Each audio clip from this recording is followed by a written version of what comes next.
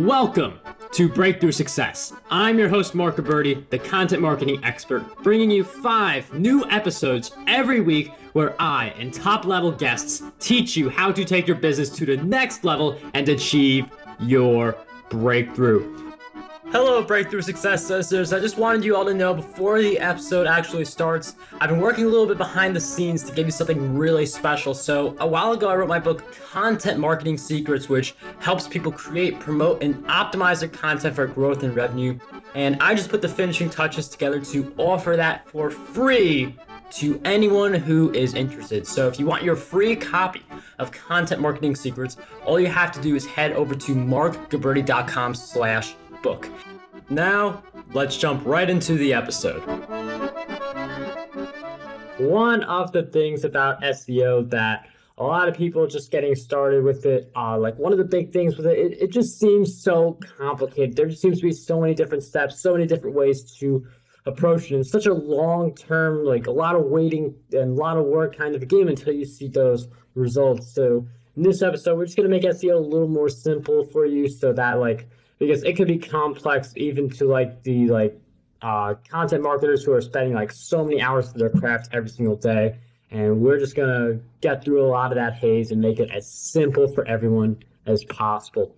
So the guest who we have for today's episode, he is the president, CEO, and part owner of SimpleTiger LLC, an SEO agency that delivers extraordinary results for its clients. He's delivered several speaking engagements on the topics of SEO and digital marketing for a variety of companies, including NCR and Comcast, and was asked to teach digital marketing to senior level students pursuing marketing degrees at the University of South Florida.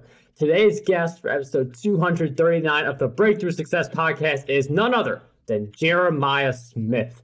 Jeremiah, it is such a pleasure to have you on the show. Thank you so much, Mark. I appreciate you having me. I'm excited to be here today. Jeremiah, I'm really looking forward to this episode because SEO is just such this big, we all know it's important, but there's just so many moving parts to it. So we're going to talk about how we can make it a little more simple for all of us. But I wonder if you could give us some background first. So your company, SimpleTiger, is an SEO agency. I'm wondering if you could talk a little bit about why you got started with SimpleTiger and the more general point, SEO. Sure. Yeah, I love talking about that. I'm very passionate about this. So let's see. I have a background, or previously had a background, in building websites for clients. And one of the clients that I built a website for once upon a time asked me afterwards if I could just help it get in Google. They said, "Hey, we like the site. We want it to show up in Google." I didn't think anything of it at the time, but when they asked me to do that, I was like, that's a good question. I don't even know how to do that. So I started looking into how to getting their site to show up in Google and discovered this whole underground industry called search engine optimization. And I was blown away. I was like, oh my God, I see that there's probably a lot of value in not just showing up in Google, but strategically showing up in Google. And so I started testing my hunch and said to them, here's the deal. I want to try that. I want to do that for you guys, but I don't really know what I'm doing. So bear with me as I try to get the site into Google. And they were totally open with that. So we started just kind of going through the motions. This is back in 2006, 2007. And I started getting their site to rank well in Google for some of their target keywords. That took a few months. And they started getting lots of traffic and lots of business, the phone ringing, things like that. And after the span of about 6 months, I was able to really add some serious bottom of line revenue and profit to their business. So it was really exciting to kind of go through that. That totally changed my focus from doing website building to moving into the world of digital marketing in general, with a specific focus and specialty in search engine optimization.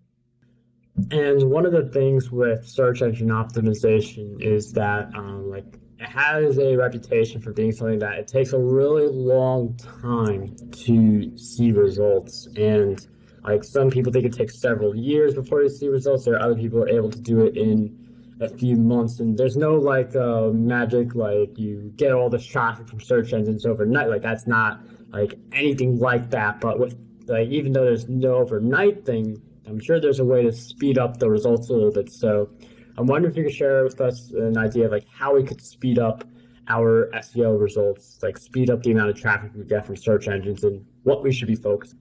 Sure. Yeah. So first things first, I see search engine optimization as a top of funnel traffic attracting or acquisition capability. So you bring in traffic through search engine optimization, much like you bring in traffic through paid search or through Facebook advertising or any other kind of social media advertising. Those are all top of funnel when we're talking about inbound marketing or marketing in general. There's also the middle of funnel and bottom of funnel. So middle of funnel would be anything that takes that traffic that's on your site and then converts it into a lead or some kind of marketing qualified lead or contact that you have that you can then reach out to and push further through the funnel down to the bottom of the funnel. Bottom of funnel being where your sales process actually kicks in and you try to convert them from just a lead into a sale of some sort. Or some kind of final tangible value from a relationship with that person. So in that regard, when I look at SEO, I think about the top of funnel nature that it has, but I also think about the speed that SEO has. And I know for a fact that SEO is kind of like the Titanic versus a cigarette boat. It's very slow, but it carries a whole lot of power and a whole lot of weight. So in regards to marketing, if speed is what you need right away, and maybe you're fresh into investing in marketing for your business, or you're really looking at stomping your foot on the gas pedal, I actually recommend almost every client that comes through start with a short period of paid search, to be honest. I know it sounds a little crazy, but I always recommend clients jump into paid search because first things first, you can prove certain keywords in paid search that might take us months to figure out from an SEO perspective, right? So, for example, let's say we do some research around a few keywords for your business right now, and we find that, maybe this list of like 20 keywords is what we want to go after, is what we want to rank for organically in Google. In order to rank for those keywords, first thing we got to do is optimize your website technically so that it operates appropriately, so the search engines can fully index that website. The second thing we've got to do is address all of those keywords in some form of content on the website. So we got to have some kind of content that talks relative to those keywords. We want to be as relative as possible and as relevant as possible to those keywords. That means creating a variety of different pages. If you have 20 different keywords, that's probably going to be a good bit of content that we're going to produce on the website. That takes a lot of work and a lot of money. That could easily be 10 grand worth of work, and that could easily take a month or two to produce that amount of content. Once that content is done, we then need to not only get it indexed, which hopefully it'll be indexed quickly because your site's now technically optimized, and you're submitting that sitemap to Google, and you've got a good relationship through Google Search Console and things like that. But once that content's built and published on your site, now we have to build links to that content. And it may not take a lot of links. It may take a few links to each piece of content to get those pieces to rank for those target keywords. But that's going to take time too. We've got to do outreach. We've got to first of all, find places that we're going to build links from. And then second of all, outreach to those places and try to, secure those links. So all this, as you can see, takes time. And whatever we can do to speed that up for most clients, the more we can do that, the better. So what I find is, we get 6 to 9 months into this project and we determine, oh my gosh, out of those 20 keywords that we're trying to get the client to rank for, if they're ranking for half of them, for example, 6 to 9 months in, there may only be 1 or 2 of those 10 keywords that they're ranking for that actually really drive most of their conversions and their sales. And it's going to be difficult for us to jump up in the rankings for those keywords because that's just the nature of the way things go. There's always going to be some competition for keywords. You're rarely going to find golden keywords that drive a lot of value. So what I would rather do is, instead of spending 6 to 9 months to try to learn that lesson, I'd rather spend 1 month, build a landing page or 2, launch a couple of ad campaigns at Google AdWords, run ads across those 20 keywords, plus why not another 50, 60 keywords, and see what actually gets us some conversions into a lead. And whatever gets us conversions into a lead, let's focus in on those kinds of keywords. Let's see how good those leads are. And if those kind of keywords are really good, then let's iterate on that, meaning let's now build a custom landing page for that keyword. Let's now build custom ads for those keywords, and let's see if that conversion rate goes up. My hunch is that it will, because we're delivering a more relevant experience based on that keyword query now. And if we're able to do that, we're able to start driving leads, immediately the client's happy, right? Or if you are the client, immediately you're happy because now you're getting leads in, but you're spending money on these ads every month. Well, now we can actually tailor back the amount of money that we're spending on those ads every month because we've gotten efficient. So we're spending $2 to $3 grand a month on ads and getting nothing. We're now spending $2 to $3 grand a month on ads and getting a lot of leads pouring in, to the point where we can actually reduce that probably to $1,500 a month on ads. Or something along those lines, and start putting that money into actually developing content and building links that are going to help your pages organically rank for those keywords that are converting really well.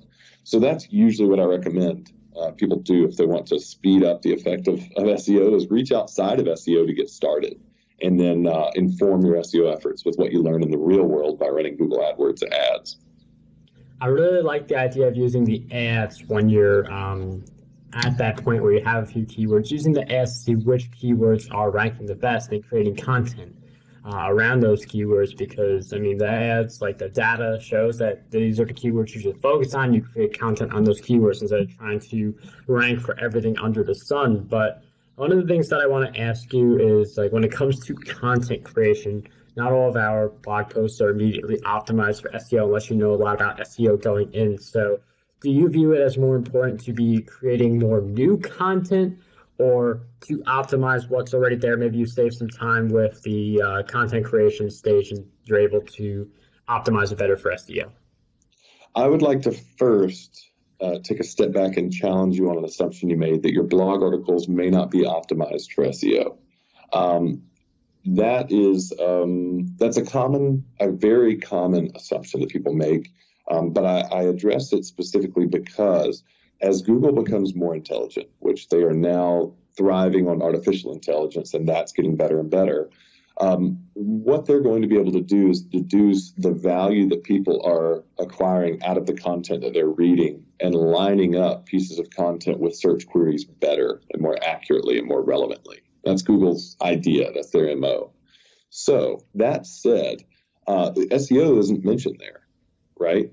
Optimizing content for SEO is kind of a nebulous categorical error if you think about it. It doesn't even make sense to optimize content for SEO. What are you trying to do? Well, you're trying to bring in visitors. You're trying to bring in people and capture their attention, move them from the top of funnel to the middle of funnel to the bottom of funnel. And your content, this is where you know a lot about content marketing. Your content is that bridge that bridges people from the top of funnel to the middle of funnel, and sometimes from the middle of funnel to the bottom of funnel.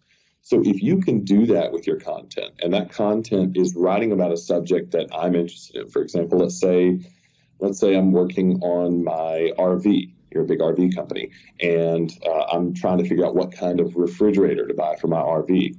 And you guys wrote an article about the 5 things you need to know about RV refrigerators, and you explain everything I need to know about it in that article. You don't necessarily need to, quote unquote, optimize it for SEO. I might be searching for something that you knew to write about, and you knew to write about it because it's a common question or concern that maybe you hear about in the sales process, or maybe a lot of people ask you, and that drove you to write the content and kind of answer that question ahead of time.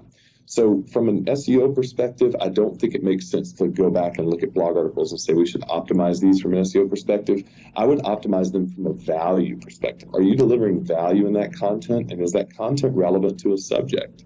If that content's relevant to a subject, but your title is clever and doesn't hint at the subject at all, doesn't even get to the subject, then that needs to be optimized. But that's going to be optimized so that the person clicking that title or reading that title understands what they're going to get when they read the article. You know, people read headlines of newspapers and they immediately know what they're going to get when they pick up that newspaper. The headline is very clear. It's never like some clever quip that is just completely nebulous. You know what I mean? So long as our content, our headlines, our titles, things like that are relevant, are clear, as opposed to being clever, I think that you'll do really well at driving clicks and at driving people into that piece of content. And then it's up to you to deliver value on that piece of content. If you can do that, then really there is no need to kind of optimize the content on your blog, if that makes sense. And I'd like to focus on value, and the AI that Google's working on is something that obviously we're going to learn about more as it goes. Jeremiah definitely knows a lot more about it than most of us, like at this stage. But like I can see the AI like being focused more on value, and like there are things you could do obviously to optimize your content. But if you optimize the content and it's not valuable, then there's no real point. So value comes first, optimization comes second, and AI may even just like make optimization not as essential as it is now. We don't like who knows what will happen like the next few years due to like Google, like they constantly change their the way they rank content. But one of the things that I've seen as a constant is the more like valuable, healthy backlinks you have, like not just buying hundreds of backlinks, but the more backlinks you have tends to be better for your content. So I'm wondering if you could share with us a little bit how we can get more backlinks for our content. Sure, yeah. So I think a great way to deliver more backlinks and build more backlinks in your content is, first of all, when you've produced a piece of content that you know adequately answers the questions that your audience is asking, and you know for a fact it delivers value because you feel yourself giving away a piece of maybe a piece of the farm, or giving away something that is just so valuable. You know that you're providing value in it. Then the next thing I like to do to speed up the process of getting eyeballs onto your content and seeing how well it does is actually run some social media campaigns, depending on what industry you're in and what your content is about, things like that. What I mean by that is literally take a blog article that you put a lot of effort into, that you know should work well, that you want to build links to, and run an ad of $100 to $200 a month pointing at that single blog article on Facebook or LinkedIn or Instagram, and promote that ad to a couple of different audiences and test those audiences, see who interacts with that content more.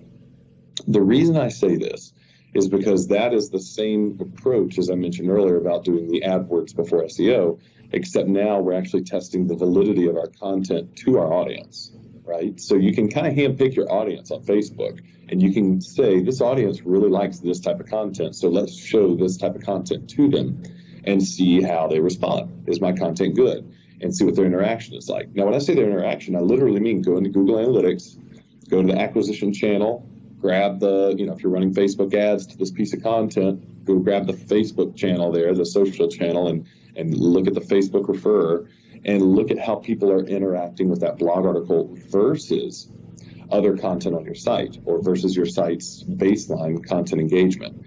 Meaning, what is the bounce rate for that piece of content? What is the dwell time, or the amount of time that they're sitting on that piece of content and reading it? Are they clicking through any calls to action in that piece of content? Are they getting any kind of conversions into a lead or an email subscription or anything like that? Are people liking it? Are they sharing it? Are they commenting on it? Things like that.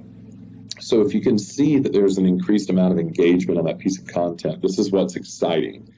Part of Google's artificial intelligence algorithmic updates include trumping their old algorithmic elements of link building with user engagement signals. Now, this is a huge deal. So if you're listening to this and you're not too familiar with SEO, or you're just kind of getting into it, or you're very familiar with it, you think that links are the single most important thing you can do in SEO, that has been true for easily 15, 20 years. Links were the single most important thing you can do. Nowadays, like in the past couple of months, actually, it's not quite as true anymore.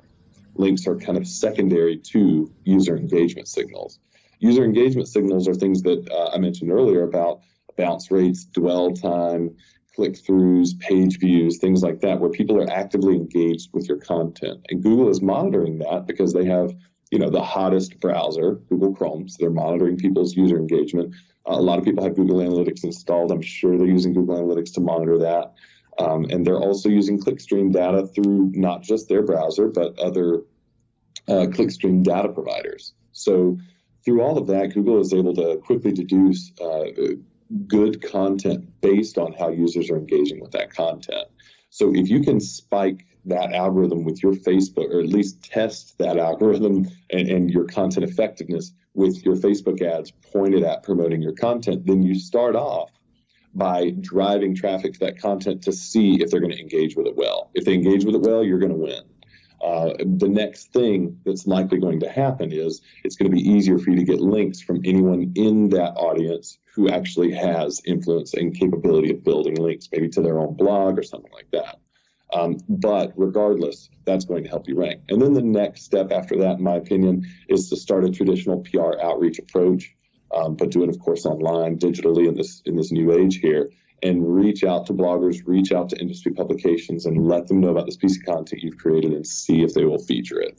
You can even do that beforehand, find out if there is a piece of content that they would like to talk about, or pitch a few different ideas and see what PR outlets are interested in hearing about, and then produce a piece of content around that, and then follow that same process.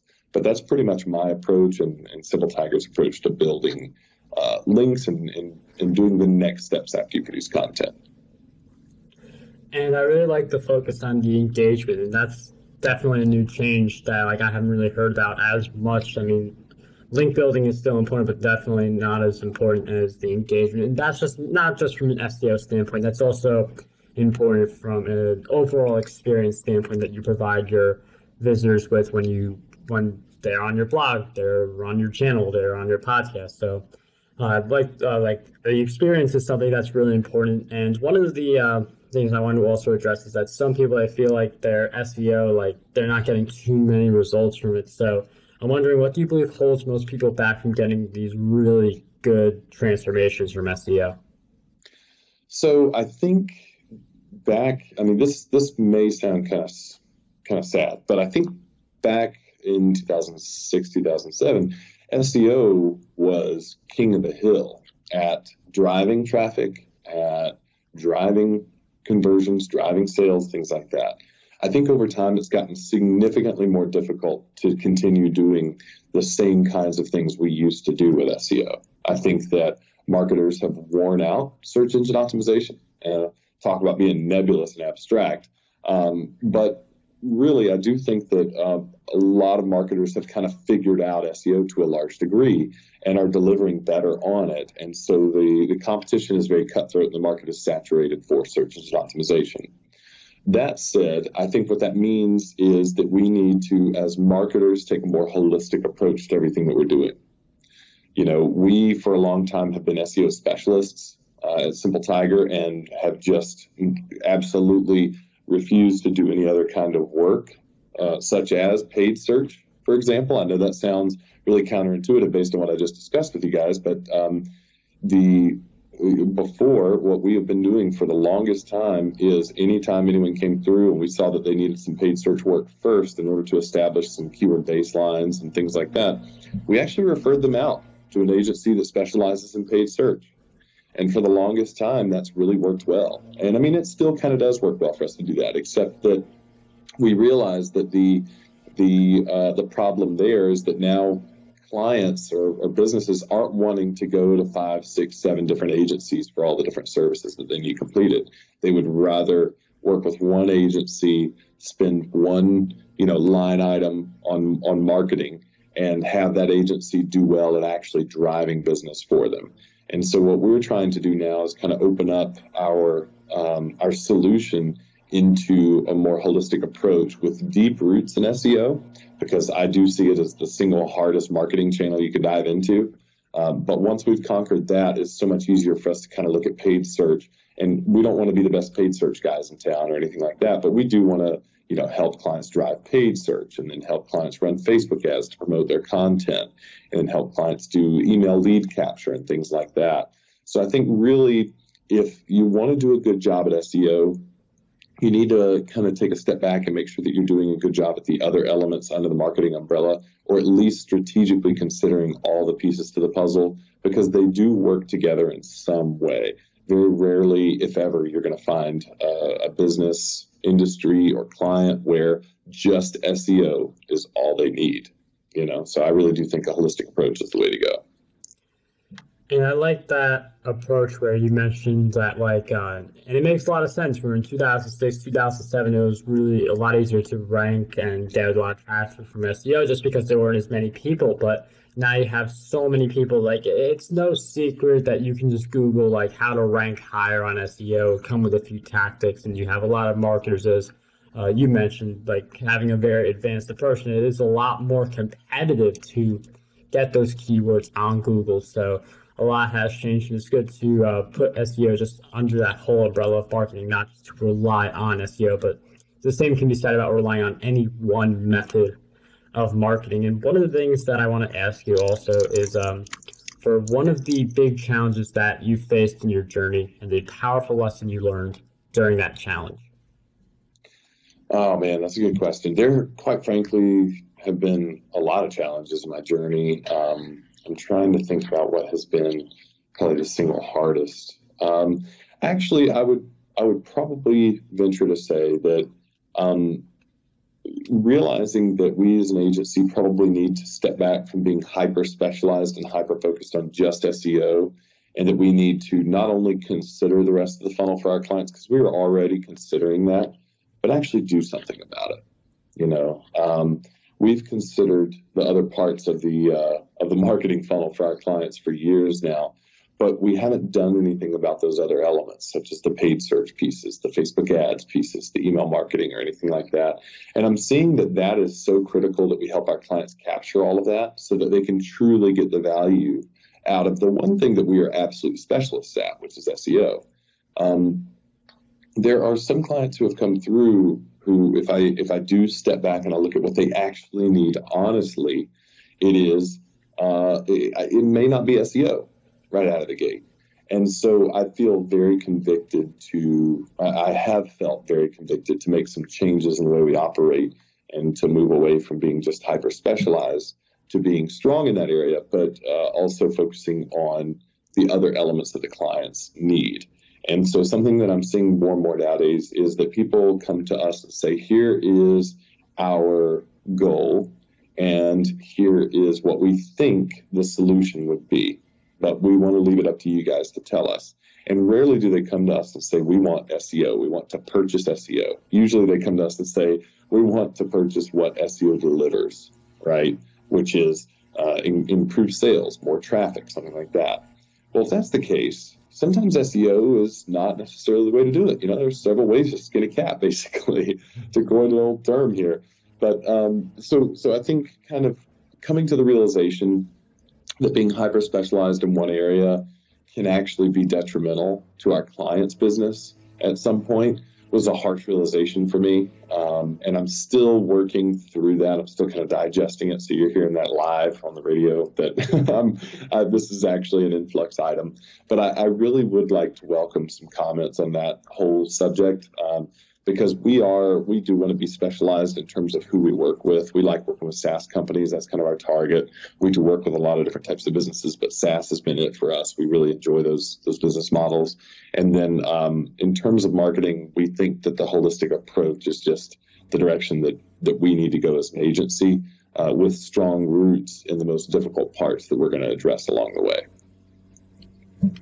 And it's interesting how you mentioned that people aren't after SEO because of SEO in and of itself. They're after the traffic. They're after the sales. So I really like how you mentioned that if you find another way to get the traffic and sales you want, SEO may not be the best option, but it is definitely something good to leverage. And if you are doing the other marketings right, sometimes SEO does just come to play if you're doing all the other things right. So I really like that challenge that you mentioned. And one of the things that I also want to touch upon, because I'm a avid bookworm. I read as many books as I can get my hands on. So Jeremiah, I'm wondering if you could share with us 3 great books that you believe will have a positive impact on us. Yeah, right out of the gate, I have 3 for you. 2 are by the same author.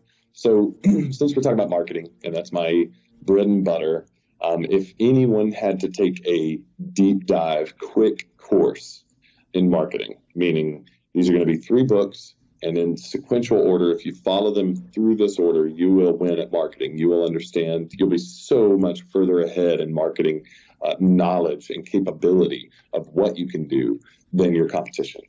So start with the book, Start With Why by Simon Sinek. So start there. That's the very first book. And it's funny that it's called Start With Why, because that's a book that I would start with, literally.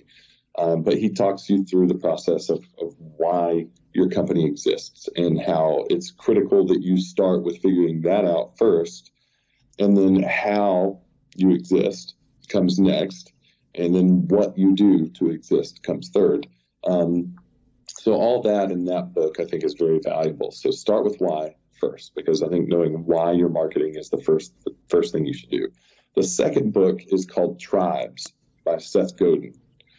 So Tribes is a very good book about ultimately who you're talking to.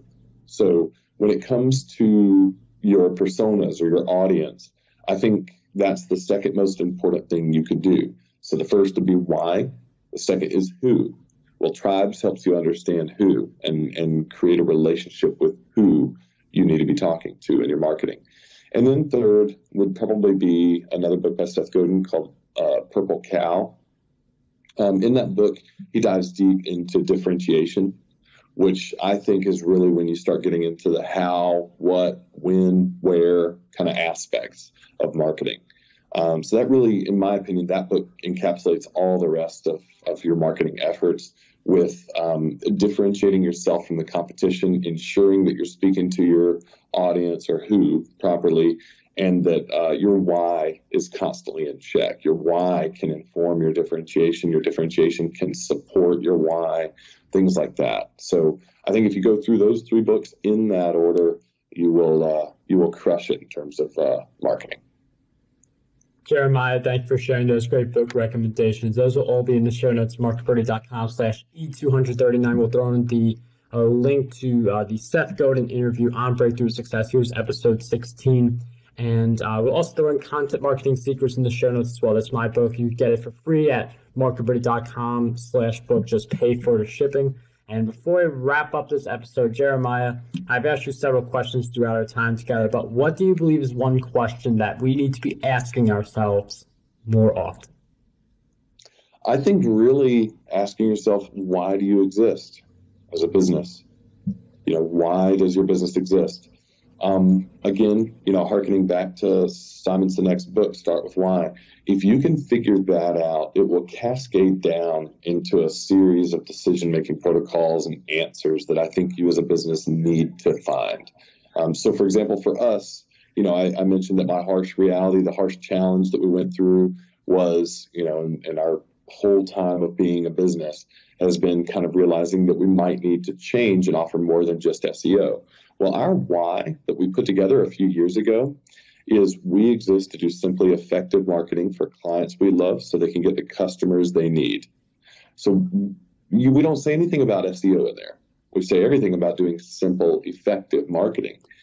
So that's why SimpleTiger exists. And when I realized that, oh my gosh, our vision, why we exist, does not accurately align with what we're currently doing, I'm not going to change our vision because our vision's great. I'm going to change what we're doing, which means we're not going to just do SEO for clients anymore. We're going to start broadening our horizons and looking at the other things that we can do for our clients. And that decision only came about because I asked myself, why do we exist as a business? So I think that question alone can get you through some of the hardest challenges that you'll ever run into as a business. Knowing why your business exists, I think, can help you make some of the biggest decisions you could ever make. So ask yourselves that frequently. Jeremiah, thank you for sharing with us that great question, all of your great insights throughout our time together. If you guys want to learn more about Jeremiah, you can head over to SimpleTiger.com.